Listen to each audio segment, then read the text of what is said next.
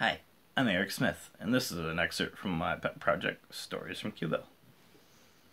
Madame Katariny lived in a polka-dotted carriage at the south entrance to the big yellow and red tent. She was the fortune teller at Q-Ville Circus.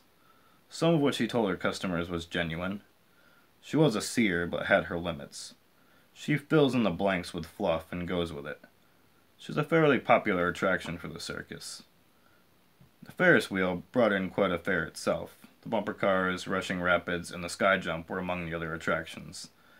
The animals and magical acts were the most popular. Tad and Chad Mondolfi O'Neill were popular contortionists and acrobats. They were the most popular human act.